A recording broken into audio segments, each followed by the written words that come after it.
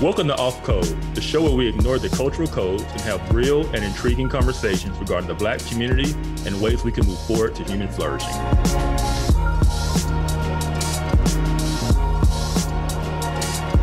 Hey everyone, welcome to Off Code. I am Monique Duson. And I am Kevin Briggins, and we are back for another year of Off Code. I'm excited to be back, and I'm excited about this topic that we're going to talk about today, which is the topic of gatekeeping.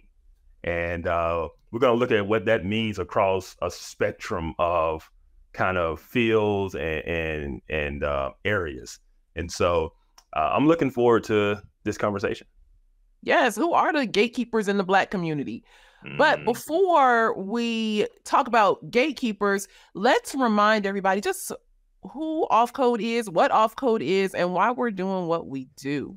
So first of all, we started Off Code a year and a half ago, right? We started in 2022. Yes. And what Off Code is meant to be is just a conversation, a space, sometimes interviews, where we talk about things that are specific to the Black community, things that either help or hinder the flourishing of the Black community. And yes, when we talk about the Black community, we are not necessarily saying that Black people are a monolith. We understand that there are specific Black communities. There's a Black community in LA, but there's also the Black community in the Bay Area, or the Southern Black community, or the Black community in Alabama, and things like that. So there are micro communities, but a larger macro Black community, there are specific things that are, I would say, pretty consistent among Blacks, no matter if you're in LA or if you're in New York. Those things can show up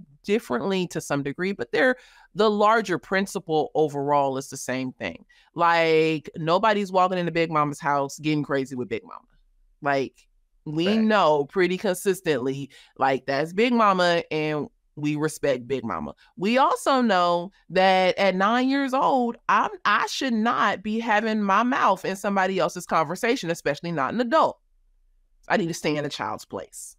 Now, these might be things that are adopted by white people as well, but we are talking specifically about about the Black community. Doesn't mean that white people are not invited to, sit in on the conversation. However, these things are specific to us and in our community. There are a lot of things happening within our nation that are being blamed on whiteness. And Kevin and I don't necessarily, let me not speak for you, Kevin, but we don't think that all things can be blamed on whiteness. How are we as, Blacks in America taking responsibility for our community, for our families, and making sure that we are thriving as people, not necessarily waiting for the white community to come to our rescue or to shift in their thinking about Black people, if a shift is needed at all, before we can enter into thriving. I don't know. How does that sound for you, Kevin? Yeah, and I'm glad you said that, because I think another part of the explanation is the name Off Code is because in the Black community, it's this thing about being on code, which means we don't say certain things in public or in mixed company, right? We stay on code, we stay on message, we stay on brand. But there are things behind the scenes, these conversations we have that are the real conversations about what we really believe and how we really feel. And we decided, we need to have these conversations out front, because having one conversation in the public and then behind closed doors having the real conversation is basically disingenuous. And so what you were talking about, all these things being blamed on whiteness, the people who do that, they do that in public, then they get behind closed doors and they say, so-and-so need to stop acting like that. So-and-so need to get their acts together. They do, the real comes out, but they won't say that in public because you don't say something negative about a Black person. You don't put family business in the street. All these terms of kind of keeping this code, this public face, to where we don't look bad in front of white people, right? Mm-hmm. And that's really all it's designed to do. And we don't lose our political power, because since the 1960s, the Black community has learned that their political power, been taught that their political power comes through their grievance. So as long as we can keep white people in a position of grievance where they owe us because of past injustices, then we feel like we have them, kind of by the neck, and we can use that to our own advantage, Oh, that's so good. Yeah. And so that's why we're like, let's stop doing this two-faced thing, and let's just have these real conversations out front. Yeah. I mean, I appreciate the fact that you hit on, like, we've been taught about grievances, and that as long as we keep our grievances public, then we have something to complain about, to require change or societal shift about. And that keeps white people in a specific area. But behind closed doors, we're like, oh, Book need to get himself together. So there is some thought about the autonomy of a person, regardless of skin color. Like, this Black person needs to do something about his life and get that together, regardless of the system that's out here. But publicly, the system is what is keeping Pookie down. It's a political game, and we talked about it in our last episode with Delano about how the upper class Blacks use the struggle of lower class Blacks to benefit themselves. Is right. So they'll take the grievance of, what's largely found of things in the poor Black community. They would say, and because of this, therefore, I should get this position. I should be the president of Harvard. I should, because I'm Black, and that you owe us this, right? And because this struggle we're going through, and these people are so well off. They have no struggle. They're at the top elite of society, but yet they will play to the plight of poor Blacks and use that plight, and knowing the whole time nothing they advocate for actually helps those people. They're just using them, right? And so that's one of the reasons that this conversation, this double conversation needs to go away. And let's just be real. Let's just be real. I hear you. One of the things he said was, we don't want to have these conversations in front of white people. And it makes me think about the Katt Williams interview. And so let's get into that, because in the Katt Williams interview, he mentioned that someone brought him in either to read lines or to have a conversation about a script, and he wasn't feeling it. And he said, now here I am in front of all these good white people, and I almost fell out. I was like, yes, because we don't, like, if we're going to have a conversation, we need to have this conversation. But I got to also be real. So now in front of all these good white people, I got to let you know the truth. So what were your thoughts about the Katt Williams interview? And now I won't even lead it. Go ahead. What was your thoughts on it? We should just have to say the Katt Williams interview, because I think everybody knows what the Katt Williams interview is. But for those who don't, Katt Williams, who's a comedian, went on Club Shay Shay, which is Shannon Sharp's podcast, and he aired some grievances. He was tired of people saying things about him on that particular podcast. So he wanted to go on to set the record straight. And he set the world on fire. Well, I say the world on fire. I think, I was talking to someone else, a lot of this conversation is contained within the Black community. I don't think a lot of people outside are really tracking what's going on, because this is an internal cultural type fight. I mean, most people outside of the Black community probably know who Katt Williams is. We don't know a lot of people he's calling out, like Kevin Hart, the bigger name comedians, Steve Harvey, Cedric the Entertainer. But man, Katt Williams been my favorite comedian for years. You look like Katt Williams would be your favorite comedian. When he did that thing about poor little Tink Tink, and he said that man with the false legs looked like his stuff looked like some bent paper clips. He said, poor little Tink Tink. Like I said, you look like Katt Williams would be your favorite comedian. I know. Yeah. Katt Williams. Katt Williams with the relaxer. The slit Katt Williams. I can't. I'm done. Go ahead. Yeah. And so Katt Williams goes on this interview, and the thing is, it's 3 hours long. And so they covered a lot. The things that got the most attention was he made accusations of comedians stealing jokes, some of his jokes, the bigger name comedians.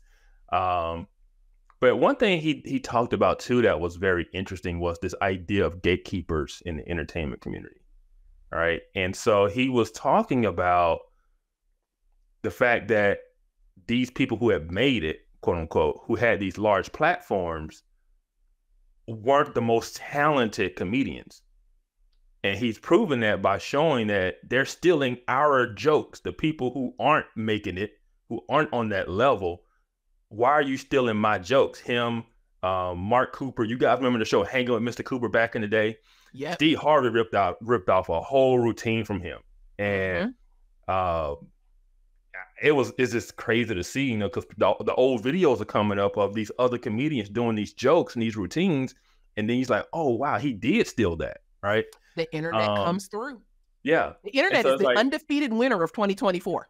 Yeah, so it's not like, oh, these execs like, man, we found the funniest people, let's give them a show and let's do this. It's like, no, these people are hand selected for some reason, or they've made it for some reason other than they are the most talented or the funniest, right? Yeah. And so that's kind of what he was exposing. And he was talking about the things that you have to do to make it. And his claim was that he wasn't willing to do those things. And so yes. The people who aren't willing to do those things, they don't get the platform. They don't get, okay, Katt Williams is a comedian, and some of the things he says is over the top and exaggerated. You got to kind of pick out what's real and what's not. Because he talked about how you one of the things you get in the perks is you get a light-skinned wife, right? And so now all the pictures are going around, all these comedians' wives, and yes, they all do look like similar type of women. But at the same time, we know men who are well off tend to date those type of women anyway. Like, it's just, but he's playing on all of those things. So he's making all these accusations saying like, look, when you make it, when the man puts you in place, look, they give you this kind of wife, right? And he's making this argument, this whole thing is fixed and set up by these gatekeepers, and the people who we look as the biggest comedians, the ones who have made it, they're in those positions because they compromise, they do the things that they have to do to get along, to walk the line. And one of those things he talked about, which was something that we talked about in our last episode with Delano Squires, about the feminization of the Black voice or the Black male voice, was that if you're gonna make it and you're gonna get it big, you got to put the dress on. And that resonated because there seems to be a lot of truth to that. And other people have Dave Chappelle told a story about, he was on, I forgot what show he was on, what movie set. And they came in one day and he got in his trailer and there's a dress in there. And he's like, I'm in the wrong trailer. And they're like, no, dang, we got this great idea. He's gonna sneak you out the prison and gonna put you in the dress. And he's like, no, why I gotta put a dress on? Like, y'all don't come up. Like, that ain't funny. Like, I can be funny. Like, let me do funny, but like, I don't have to be in a dress to be funny. And he went back and forth, and eventually he said, okay, Dave, all right. But it was this big push to try to put him in a dress, right? And Katt Williams was making those same claims about that's what they try to do to you. Yeah. They put you in the dress. They, to a degree, humiliate you and say, oh, this is what you're going to do if you want to make it, right? He talked about advances from certain producers, male producers, like they want you to do certain types of favors for them, right? He said he was approached with that. And so his claim is that all of these guys are bought and sold. They've compromised themselves to make it. And those of us who are more talented than them, who don't make it, who aren't in the in club, we aren't there because we wouldn't do it. And so that was kind of the firestorm that he set off in the past week or so. And last time I checked, that interview had over 37 million views. And so 44. I'm pretty sure it's more than that now. But we checked it last night. It was like 44 million. Oh my goodness. Yep. Can we get 44 million views on Off Code? Y'all like and subscribe and share. Exactly. But I think it's really interesting that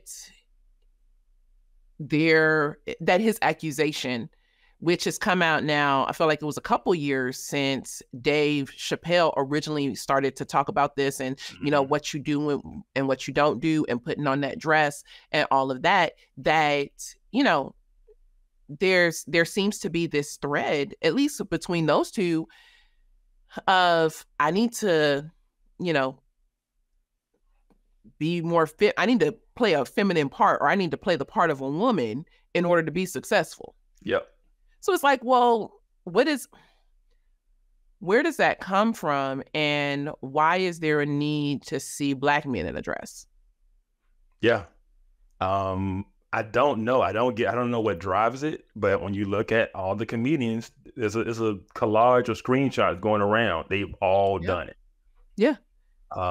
It's just like this common thing that they're forced to do, and it just makes no sense. You know? But is that, I wonder if that's the cost of stardom or the cost of success industry. I have no idea. I'm not in the industry, but you know, if that's the cost, are we now compromising? Like, is Tyler Perry or Martin or Eddie Murphy, you know, compromising in order to get to that place of fame and stardom? I think Katt Williams would say yes. Yeah. I mean, I'm not gonna do a 100% across the board type deal, but I don't think there's any surprise or any revelation that there are gatekeepers within the entertainment industry. Anybody who's ever tried to make it in the industry, so I was around guys who were trying to get record label deals. The most talented artists aren't the ones who get the contracts. I'm just gonna say that. I knew some very, very talented guys that had everything you would think you would want in an artist that was promotable, had the look, had the skills, and they're not the ones who get the deal. Somebody else does. And you just don't know what's the deal between the people who are the gatekeepers and who gets in and who doesn't, right? And so in the entertainment industry, that's always been a known thing. I had someone who was an actor, and they pulled out of a role because of a commitment they had made to their church. And they chose to keep that commitment, even though the conflict came up, and it ruined their career. Wow. I mean, that was it. You know? Yeah. And so it's just one of those things of, yes, there are rules you have to play by. There are things you have to do. And if you're not willing to do those things, then don't try to make it, right? To that degree, there's some level, because even Katt Williams, we know who he is. He's successful. He has Netflix specials, right? But when it comes to the top of the mountain, you know, no, Katt Williams isn't hosting Family Feud. You know, he's not getting his own TV show. He's not in Hollywood. He's not leading a Hollywood blockbuster movie with The Rock. You know, that's just not going to happen. And so, like I said, I don't know how much of it was a revelation of new things, but man, it set the internet on storm. Like I say, the 44 million views, everybody's done a reaction to it. Everybody's talking about it. I can't go through my social media feed without everybody, you know, posting things. I've seen so many of the previous old videos of jokes that they stole, that he claimed they stole, and then these old videos resurfaced. Yeah. Oh wow, he was telling like the truth. Jokes from the 80s. Yes. The designing women joke. Did you see that one? Yes. That is crazy. Yes. Cedric the Entertainer stole a joke from the old TV show Designing Women. Yes. I wanted to take a minute to tell you about something really cool.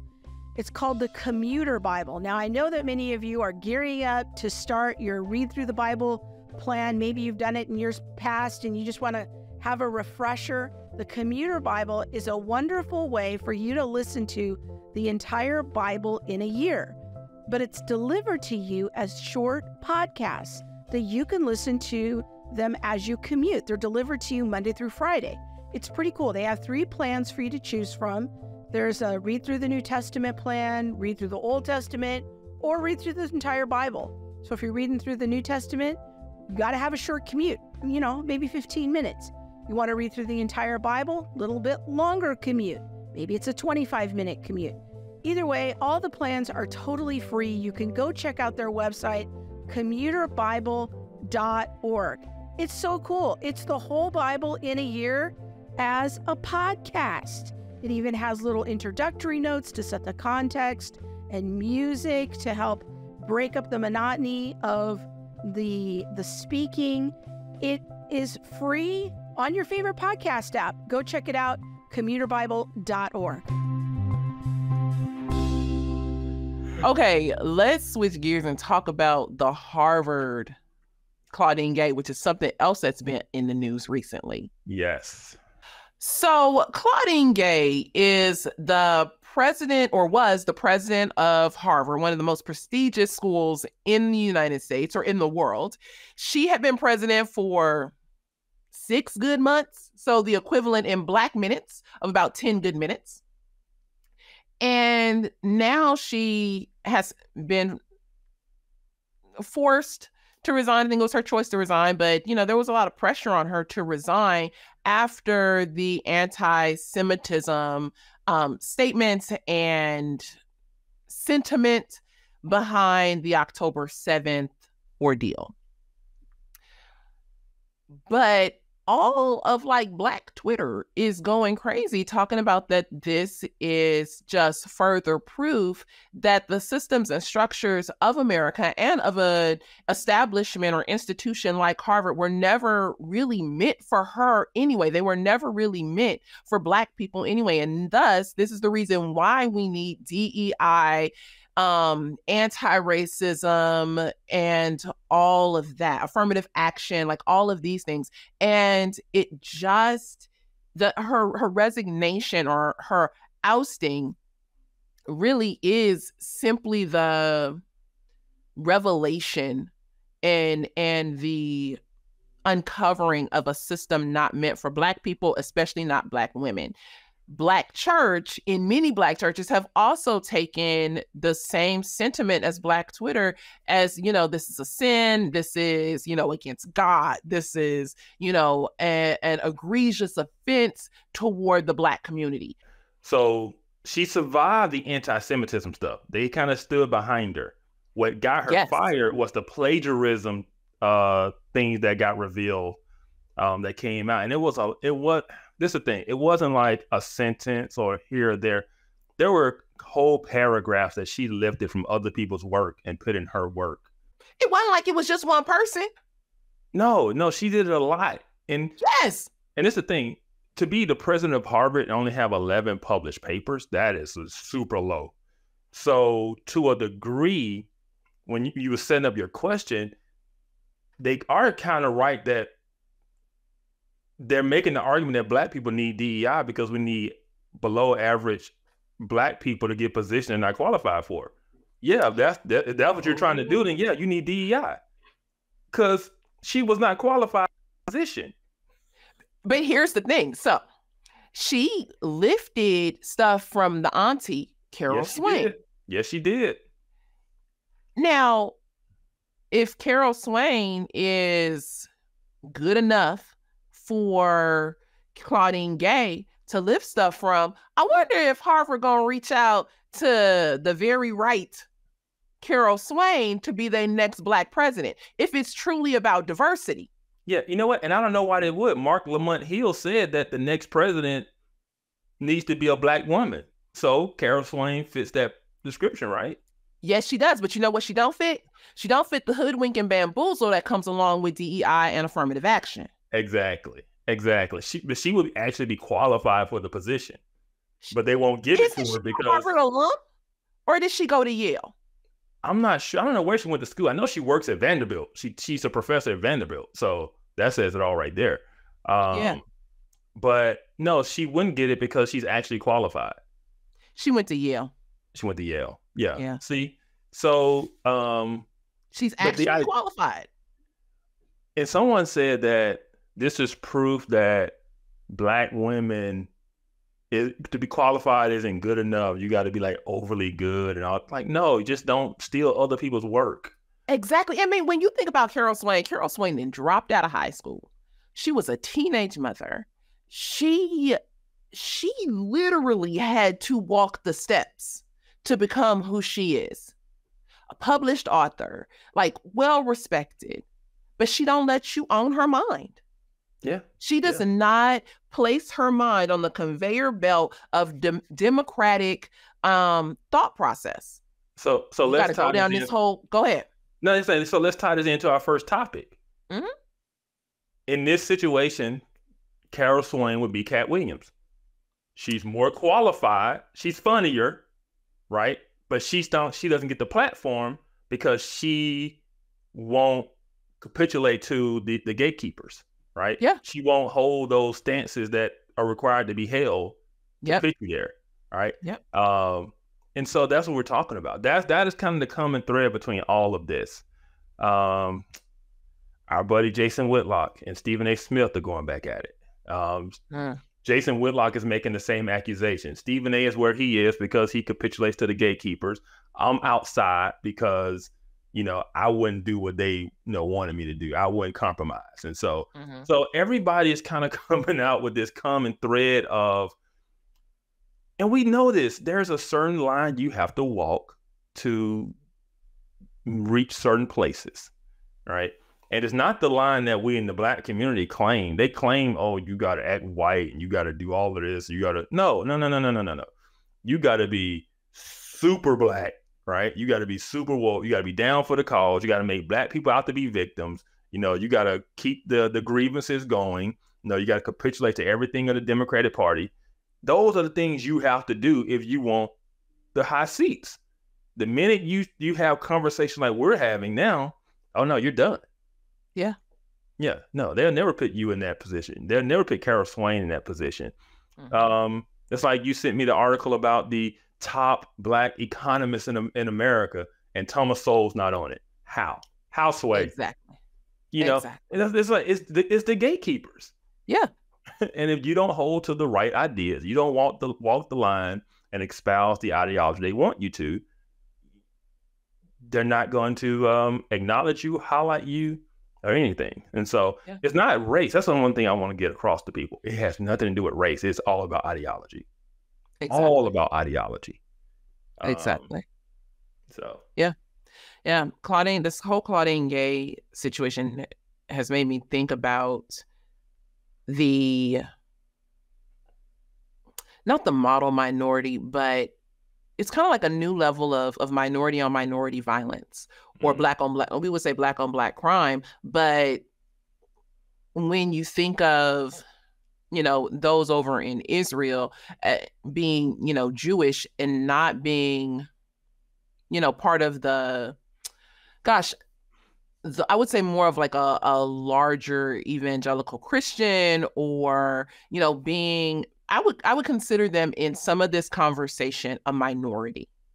Yes. When we think about a Black minority and, a Jew, or the conversations that have happened since October 7th and anti-Semitism and things like that, I feel like it's kind of this minority on minority, but what minority are you that gives you the right or quote unquote power to be able to speak against another minority? When you think about Carol Swain and Claudine Gay, it's minority on minority, Black on Black, but depending on where your ideology lands, one of these minorities gets to speak poorly of or do violence against another minority. Yeah, I get what you're saying. Yeah, no, absolutely. It's what Herbert Marcuse called repressive tolerance, where you allow one behavior from the left, then you condemn that same behavior from the right. We see it all the time. We see it, the one side can protest and burn cities and do all this stuff, and it's, mostly peaceful protest. It is, we hear your voice and all that, and rioting is the voice of the unheard. And then if the other side of the aisle does it even one time, it is the worst thing since Pearl Harbor and 9/11 and all of these things. And it's made such a big deal. And so that is an actual strategy, right? And it's depicted that way for a reason. And so they're promoting one side and their actions and then condemning the same exact action from the other side, and being very double standard and hypocritical, but that's intentional. Yeah. One thing that we can talk about in terms of gatekeeping, because that's kind of the common thread we're talking about, is gatekeeping within the Black church. I know a lot of faithful Black pastors who have no platform because they don't say the right things, right? They say the things that are true, but they don't say the things that get you a platform. or to get you in the good graces of, you know, the TDJs, the Jamal Bryants, that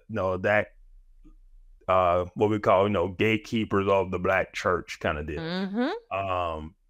And so William Murphy. Yeah. And honestly, it's so unhealthy because the ones who are kind of the common thread is that the ones who are faithfully doing it are not the ones who get put on the pedestal. Yeah. Right. And I think that's something that we can kind of expect from, because when we talk about the pedestal, we talk about the platform, and to a degree, we're talking about the world, right? Yeah. What does the world accept? What does the world promote? Who does the world promote, right? And to be promoted to that level and to reach those levels, a lot of times you have to abandon the truth of the gospel. You have to abandon the truth of scripture. You know, you can't, you know, you got to walk it out in church, you know? Oh. Yeah. you got to rock with it from the pulpit. You got to bring in Stacey Abrams. You got to be an advocate for abortion and all of these types of things that get you, as I like to say, you know, it's almost like the Black preachers always compete to be the next Dr. King, right? They want to be that pastor that is standing next to the mayor when the mayor is doing his press conference, right? You know, and so to get there, you got to toe the line. Yeah. You got to promote what they want you to promote. And on Sunday before the election, you got to let them come up and get that platform, get that mic. Yeah. Right. And so, yeah, these gatekeepers and people compromising to quote unquote make it is across the board. Yeah. And you're hitting on a good point. The reality that if you aren't preaching a certain type of way, a certain type of style, and a certain like word faith message, it's not acceptable. And I'm not saying that, you know, all preachers who, you know, hoop and holler on a Sunday are completely out of pocket and, you know, unscriptural, unbiblical. I'm not saying that at all. We can have the good Bishop Wooden on again. Don't play. Hey, yes. But Bishop Wooden ain't gonna get a platform like T.D. Jakes would. No. Because he's gonna call out Beyonce and Stacey Abrams, while Creflo and Bishop Wooden, not Bishop Wooden, but Bishop Jakes and William Murphy would gladly welcome them without repentance. You know what I mean? Like you don't need to repent. You just need to come on in and, you know, flow and be a part of our community. I'm not saying that Bishop Wooden wouldn't welcome them in, but there would be conversation. I do believe he would be like, that ain't okay. Yeah. This is ungodly. Yeah. Bishop Wooden is not going to get a seat next to Oprah. She's not bringing him on. In line with that, you know, while you and I were kind of taking a break, me and Jason Whitaker, Deal Woke Christian, was doing some reaction stuff. And one of the things we reacted to was Kirk Franklin's interview on Club Shay Shay. Yeah. And it was so disappointing because if we talk about those gatekeepers, he had every opportunity to clearly explain the gospel, clearly hold Shannon to, you know, an account. They just won't do it. They won't do it because they know the way you get in that seat is you water it down, you tone it down.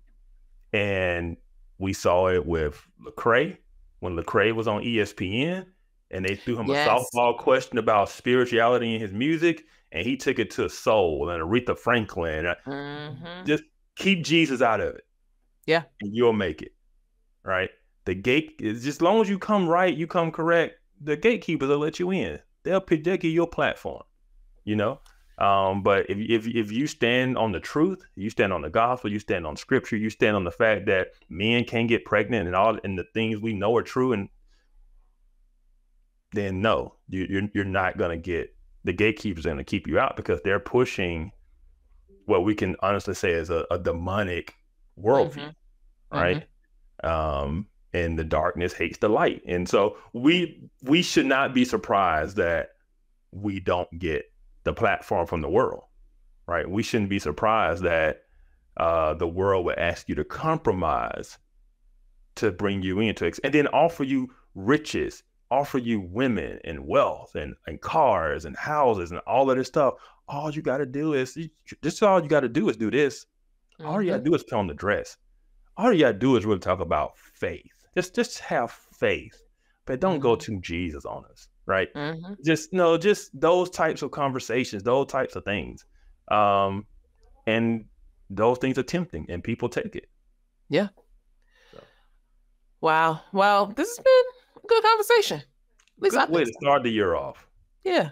Talking about the gatekeepers. You guys stand strong against the gatekeepers anyway. Yeah. Thank you for having the conversation. Thank you guys for hanging out with us.